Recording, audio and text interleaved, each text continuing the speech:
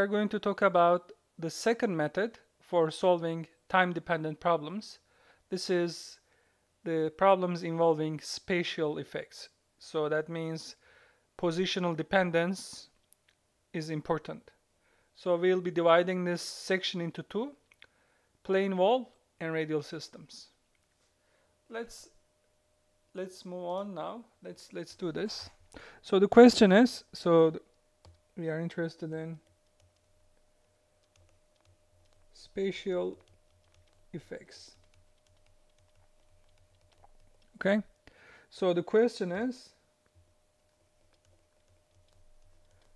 what do we do when the BO number is not smaller than 0.1? So that means we cannot use the lump capacitance method. So what are we going to do? So let's say we are interested in time-dependent problem. So we need to use heat diffusion equation, rho Cp delta T by delta time. So we rearrange this equation, d squared T by dx squared 1 over alpha. So alpha here is the thermal diffusivity. So dt by d time. Okay. So now let's take a look at this. So this is the heat diffusion equation in one-dimensional situation. Let's be more specific. Let's say we want to analyze this particular problem here. Let's say we are interested in this one-dimensional object shown in here. Okay. We would like to write down the boundary conditions and initial conditions. So let's write down the initial condition first. Initial condition. What is the initial condition here?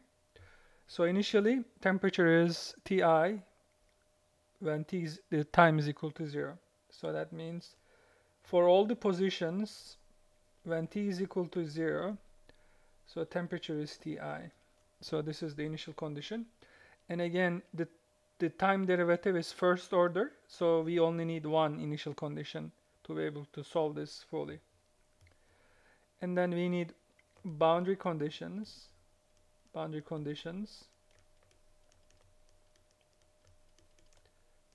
as you can see here, this is second order with respect to x. So this means I need two boundary conditions. And one of them is obviously at the interface, and which is the conductive flux is equal to convective flux. So minus k dt by dx when x equal to L. This is the conductive flux. H times T at L and T minus T infinity. This is the first boundary condition. The second boundary condition, since this is a symmetric system, I know that there is going to be a maximum or a minimum in the center. So that means dt by dx at x equal to 0 is equal to 0. This is due to you have a maximum or minimum in the center. All right. So now, we have our boundary conditions, we have our governing equation. So this is the governing equation here. And initial condition and boundary conditions. So we have already seen how to analyze this using the partial differential equations and using the method of separation of variables. So the problem here is the boundary condition here is different from what we had before. So this analysis will be slightly more difficult. So let's do that. However, since I just want to emphasize something, if we write these equations in terms of non-dimensional variables, and if we normalize these equations with respect to a certain length scale, we only solve this equation once, and this equation will be universally valid. So that's why it is convenient to introduce a new concept. Let's call this as normalization and non-dimensionalization.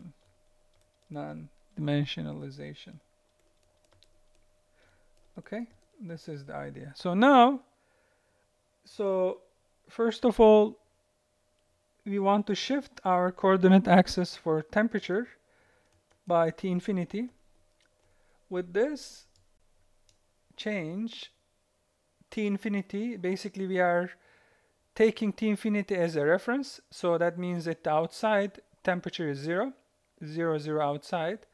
And inside we have Ti minus T infinity. So we are referencing everything with respect to T infinity. That is one change. And so we want to use the star indicates normalization. Okay. So what is the appropriate length scale for normalizing the temperature? Or sorry, what is the appropriate temperature scale to normalize the temperature? So obviously it is the temperature difference between ambient condition, ambient atmosphere, and initial temperature. So which is T minus T infinity divided by Ti minus T infinity. This is the normalization. This is the normalization for temperature. So for position, if you go back to this figure, so it goes from 0 to L. So I want to normalize this in a way that it will go from 0 to 1. So that means I would like to normalize X with L. And now for time normalization. So what is the characteristic time to normalize this? So this is actually tricky. So this is actually normalization for time is going to come from the original equation. So if you go back here, so in this equation, in the heat diffusion equation, T will be replaced by theta star, X will be replaced by X star. So that means T has to be replaced by a T star. The definition of T star will come from this equality. So when you write down the non-dimensionalization, substitute them in this equation, it should be non-dimensional. So if you do that, so if you just try to do that, let's say d square T by dx square over 1 over alpha dt by dx. So now if you write this equation, we have, if you take the derivative of this, so dt star is equal to dt by ti minus t infinity, right? This is the derivation. And if you dt by dx 1 over alpha dt by dt. Okay, this is dt. Okay, so now I would like to substitute okay, oops. This is ti minus t infinity. I would like to substitute these terms in here. So I'm going to say dt is equal to dt star minus ti minus t infinity. And likewise, dx is equal to dx star multiplied by L. So I'm substituting everything in this equation. So we have d theta star multiplied by ti minus t infinity divided by L times dx star divided by L times dx star is equal to 1 over alpha, and dt is going to be equal to ti minus t infinity times d theta star, and then we are going to have dt. Okay,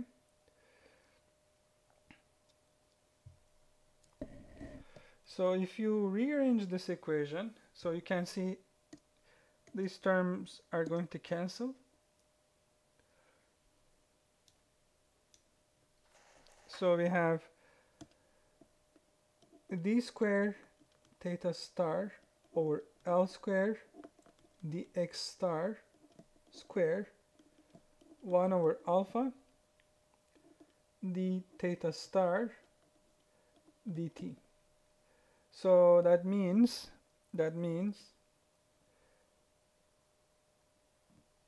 d square theta star divided by dx star square L square over alpha d theta star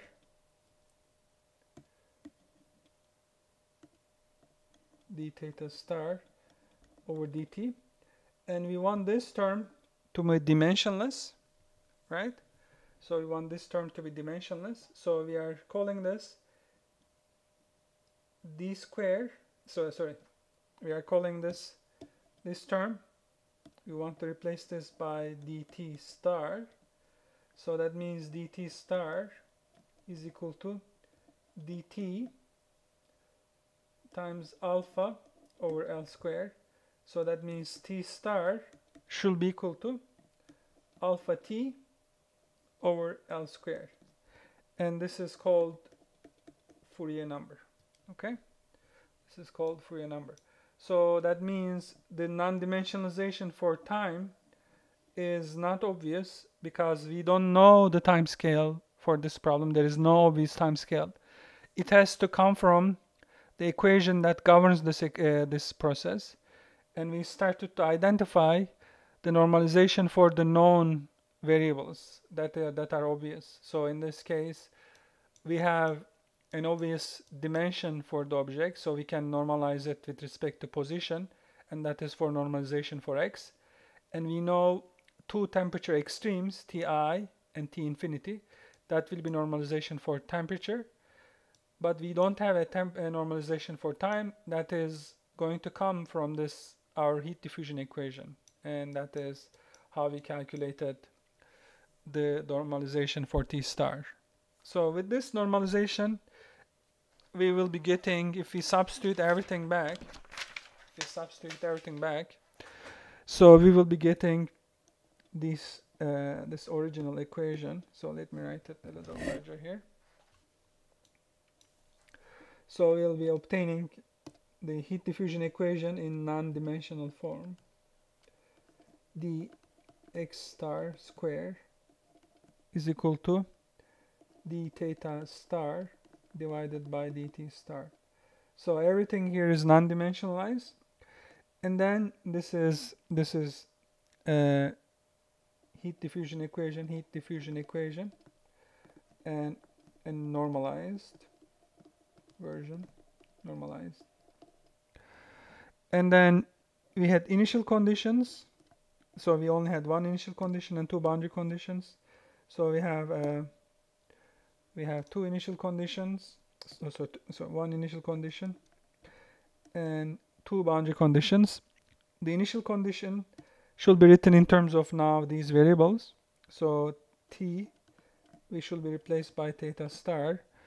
So the initial condition was temperature at x when t is equal to 0 is equal to Ti. So if you want to write it down in terms of theta star, you use the definition of theta star, which is t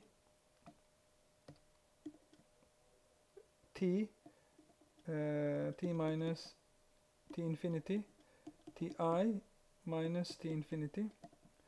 So that means our dimensionless initial condition will be x star to 0 will go from will be equal to 1, and then you write down the dimensionless form of the boundary conditions.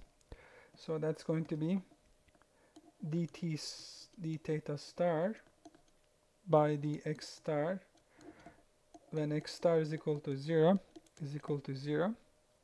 That's the first boundary condition.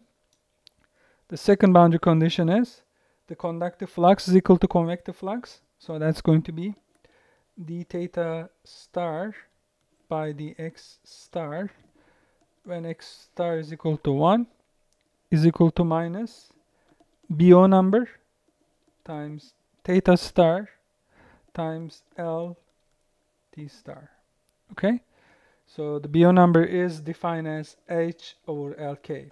Okay, so here we don't have LC, we have L, so we must use L here. In this analysis, not LC, just L has to be used. Okay, so this is important. Okay, so the BO number definition for spatial analysis, spatial effects problems, we should do this. And then so we will go through this method of separation of variables. So we'll say theta star is product of a pure function of x with a function which is pure function of time. And then we have done it multiple times, so I'm not going to do this. So this could be a good exercise for you to follow. So now you'll be solving this equation and you'll be obtaining an infinite series, and this series will be as follows: exponential minus zeta n square t star cosine zeta n x star. Okay, again, x star and t stars are normalized position and time. And so what's going to happen here? So you would like to find this constant. So normally we were solving this with Fourier series. However, we have a situation here because second boundary condition is stating that convective flux is equal to conductive flux. It means we don't have a constant at surface temperature. So that means the theta star by the x star, which is evaluated at x star is equal to 1, and this is equal to minus BO number theta star, which is evaluated at 1 and t star. Okay, so now let's take a look at this equation. So this is the general solution so far, and we are trying to find CNs. In the past, we had a boundary condition. Let's say at t is equal to 0, I have a constant temperature, and I could easily obtain a Fourier series. In this case, the boundary condition is given in this form, so that means it is more difficult. So let's see why.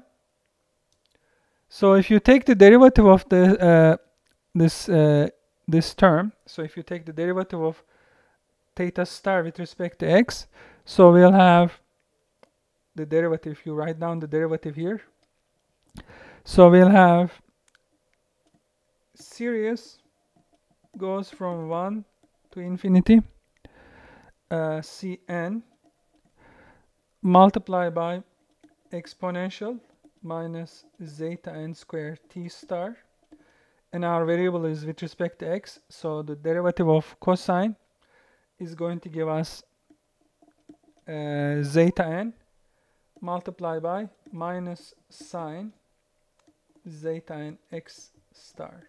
Okay, so this is the derivative, and on the left hand side, on the right hand side, so we have BO number minus theta star, which is basically this expression here. So I'm going to write it out because we need to write it out here in a full expansion.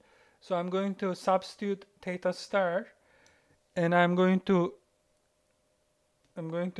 put x equal to 1 in that equation. So we have minus BO number infinite series goes from n goes from 1 to infinity, Cn exponential minus zeta n squared t star multiplied by cosine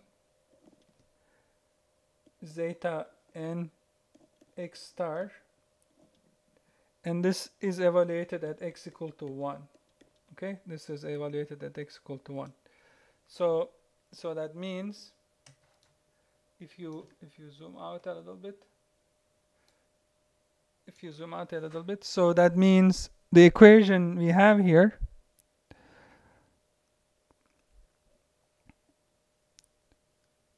minus Cn zeta n sine zeta n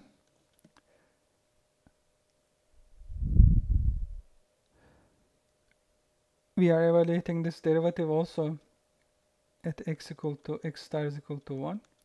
So we substitute 1 here, 1 here. So, and then these terms are the same, so we are trying to find the equality here. So these terms are going to cancel here, this term and this term. So we have this Cn term, zeta n, and sine zeta n. We already substitute x equal to 1. This is equal to minus BO number C sub n cosine zeta n. Okay, so this is the equality that we have here. So again, we have negative signs are going to cancel. So you rearrange this equation, we have zeta n sine zeta n divided by cosine zeta n is equal to BO number. So, and sine over cosine is tanh. So we have zeta n tanh zeta n is equal to BO number. So the solutions, so there are infinitely many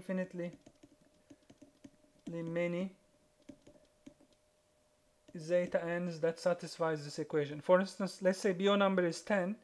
So let's say we are trying to solve x tangent x is equal to, let's say, 10. So there are infinitely many solutions that can satisfy this equation. So these are the roots of these equations, and we call these as eigenvalues. So eigenvalues. So these are positive roots of this equation above here. I'm going to this equation. So if you plot x tangent x with your calculator, so you are going to see something like this. Maybe I'll switch to PowerPoint. If you plot x tangent x, so let's say BO number is equal to 5. If the BO number is equal to 5, we can just, if the BO number is equal to 5, you can see if BO number is equal to 5, these are all positive roots here. And you will have infinitely many roots. So these are all zeta n's.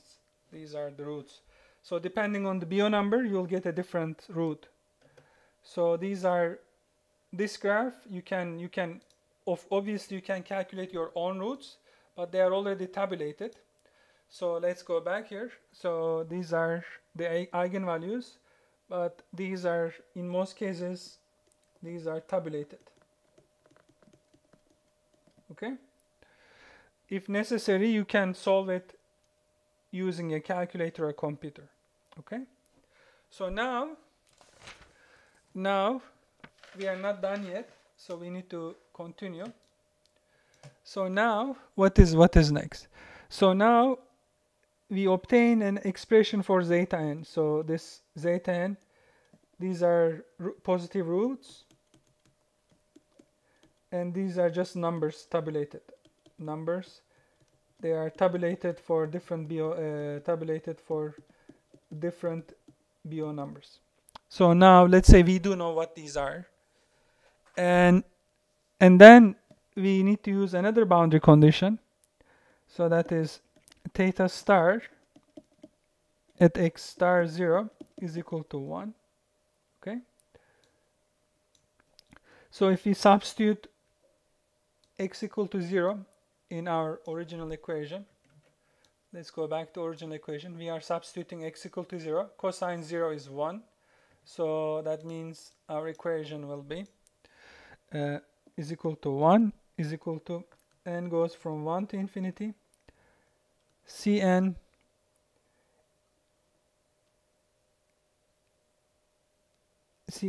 e to the 0.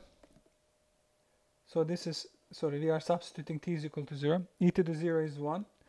Cosine zeta n x star.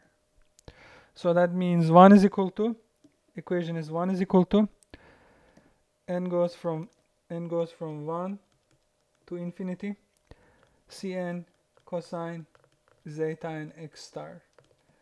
And Cn's are the Fourier coefficients that we described earlier. These are coefficients of Fourier cosine series, coefficients of Fourier cosine series.